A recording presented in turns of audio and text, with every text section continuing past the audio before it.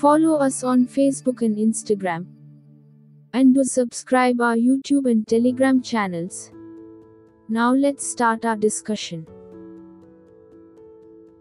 Welcome to English Lecture Notes. Today we will discuss 29 Pilgrims in Canterbury Tales. First pilgrim is the knight. Knight is the first pilgrim Chaucer describes in the general prologue. Knight has fought in many battles, everyone respect him. He is a person filled with humanity. He is the representative of chivalry, adventure. Knight has participated no less than 15 crusades of the era. The knight has battled the Muslims in Egypt, Spain, Turkey and the Russian Orthodox in Lithuania and Russia. He has also fought in many moral wars. Knight has led a very busy life as his fighting career. He is the very essence of chivalry, honor, and courage. He wears modest clothes, which is stained with rust. He doesn't show his social status or boast about his position. Next pilgrim is the squire. Squire is the second pilgrim described in the general prologue.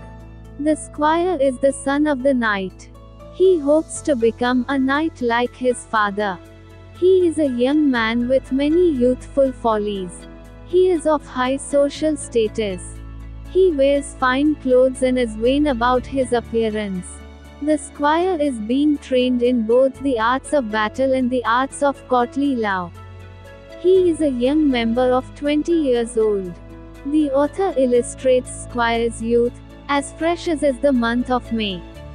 The dress of the squire is colorful, embroidered with flowers, short with large sleeves. He can sing, write poetry, and ride a horse very well, and considers himself a lady's man. The yeoman. Yeoman is an unhappy person. His work has ruined him physically and financially. He is the servant who accompanies the knight and the squire. The narrator mentions that his dress and weapons suggest he may be a forester. His weaponry includes a bow, arrows and a sword. This guy is dressed all in green. The prioress. The first woman to be introduced is the prioress. Her given name is Madame Eglantine. She is also the first religious figure discussed in the book. In Prologue to Canterbury Tales, the prioress offers a hymn of praise to the Virgin Mary. She is described as imitating the manners of the royal court. She attempts to transcend her social boundaries by imitating the social aristocracy. She wears a golden brooch with the words, Amor vincit omnia, or, Love conquers all. She has traveled all over the world. She has lived with 5 husbands. Her dress shows her extravagance. Next, the nun. The second nun is not described in the general prologue, but she tells a saint's life for her tale. The nun's priest. Like the second nun, the nun's priest is not described in the general prologue. He tells the story of Chanticleer. Next, the monk. This monk cares little for the rule of his position. He shows his devotion to hunting and eating. He is rebellious. Monks usually wear plain habits with hoods. This monk has grey fur on the sleeves of his coat and a gold pin with a love knot at the end of the hood. This indicates that he is not religious because instead of the gold pin, he should have a rosary. The monk's favorite pastime is hunting. He is fat, bald, and greasy, with eyes that roll in his head. The monk is another religious character who is corrupt. He wears a small rope necklace with a love knot tied to the end of it. This love knot may suggest that he is a stud with women. The friar. Friar is a not-so-pious religious figure. He is described as a limiter, means begs on the behalf of the poor. He does nothing but corrupt his own church for private gain, and in the process destroys the foundations of faith among the people he is supposed to serve. Chaucer's portrait of the friar is one of the harshest views of religious corruption in Canterbury tales. He knows all the bars and is more familiar with barmaids and innkeepers than the lepers or beggars. He sings well and has a decent amount of money. A very strong person physically. His hood or long sleeve of his robe filled with pins for curls. He has pocket knives to give to pretty girls. He wears brand new dresses. Next, the merchant. Merchant wears fashionable attire with multicolored cloak. He had forked beard. He is the member of rising middle class. According to Chaucer, the merchant hides being in debt by wearing fancy clothes. The clerk. Clerk is a philosophy student from Oxford.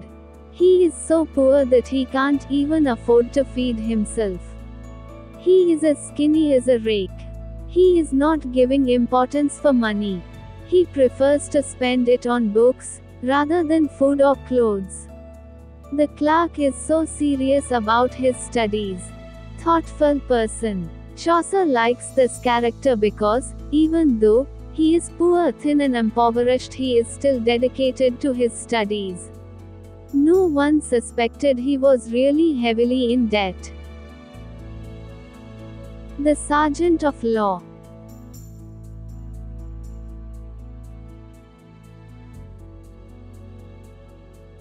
Sergeant of law was a lawyer appointed by the monarch to serve as a judge.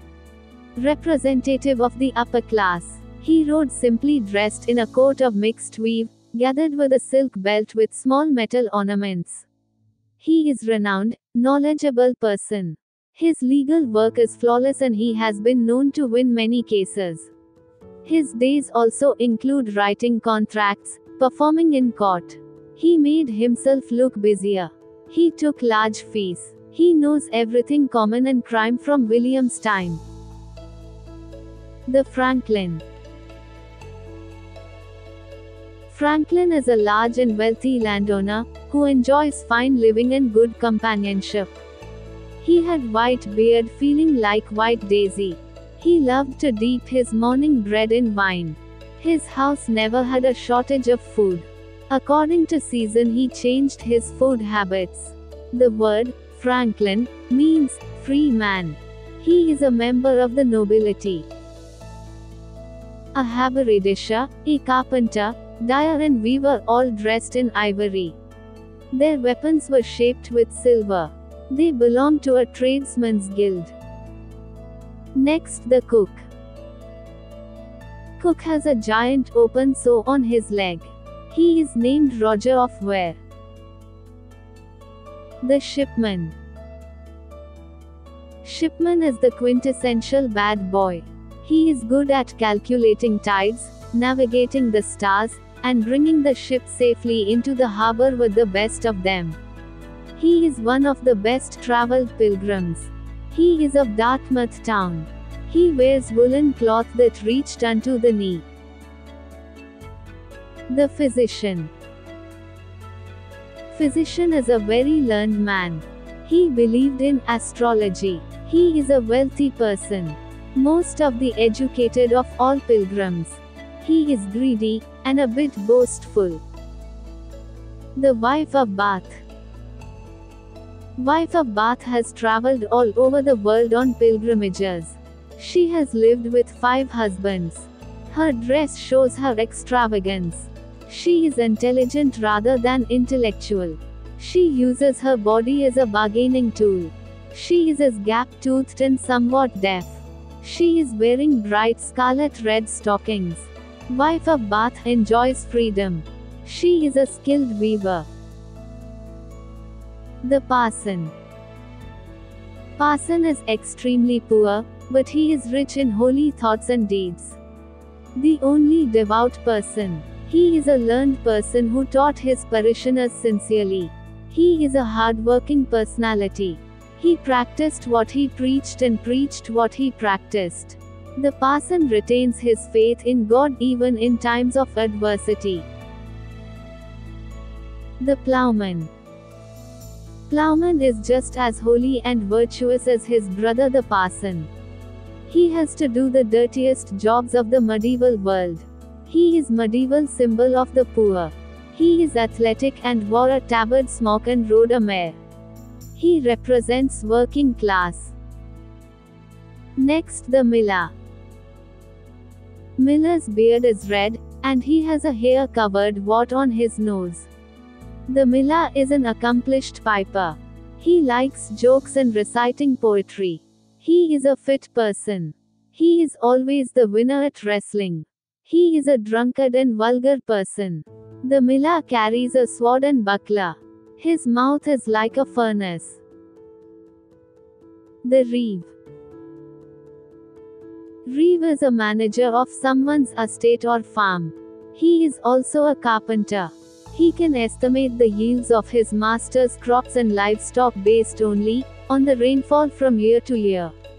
He wears his hair cut close to his ears like a priest's, and wears a cloak that looks like something a friar would wear. He is mounted on a dapple grey horse. He wears a cloak of blue, both signs of his financial success. The summoner. Summoner is presented as a criminal, collecting and keeping fines from innocent people.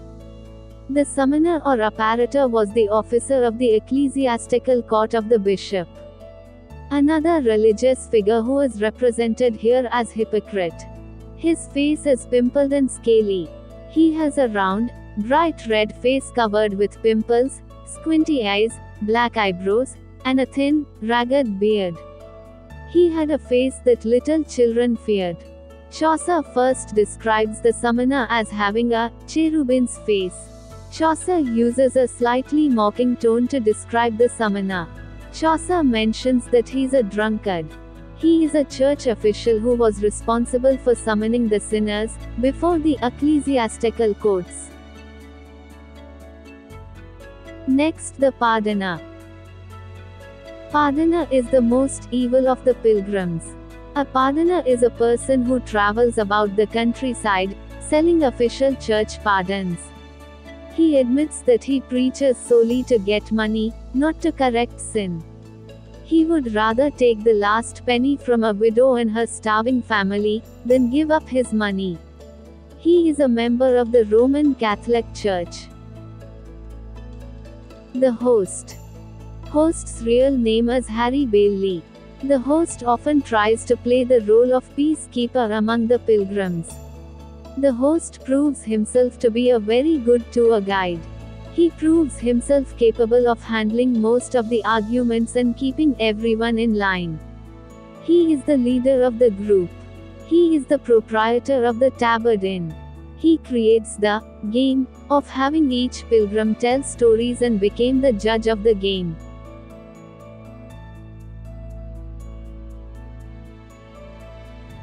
That's all for today. If you find this video informative, please do subscribe our channel and don't forget to click the bell icon to get the notification of our coming videos. Thank you for watching.